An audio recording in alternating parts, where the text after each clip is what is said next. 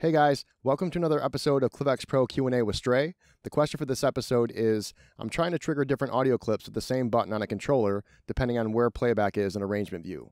So once I'm passing into another section, I want the same button to trigger a different clip. In other words, I need to be able to automate which clip the button triggers at a given time in the arrangement. All right, we can do that by using variables.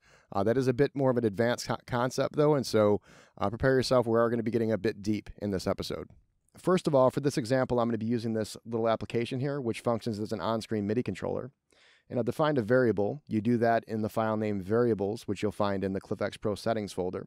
The name of the variable is slot, and I've given it a default value of 1. I've also defined an X control, and this is going to trigger the play action. Since I haven't specified a track, it'll apply to the selected track. And the slot on that track that it'll launch is variable.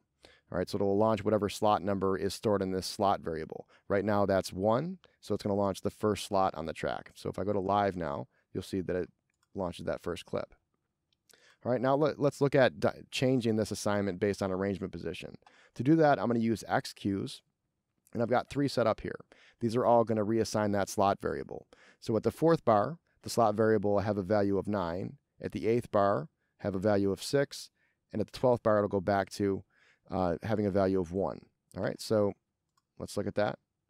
So it launches the first slot. As soon as we get to the 4th bar, it's going to launch the 9th slot. Once we get to the 8th bar, it'll launch the 6th slot. And then once we get to the 12th bar, it'll go back to launching the first slot again.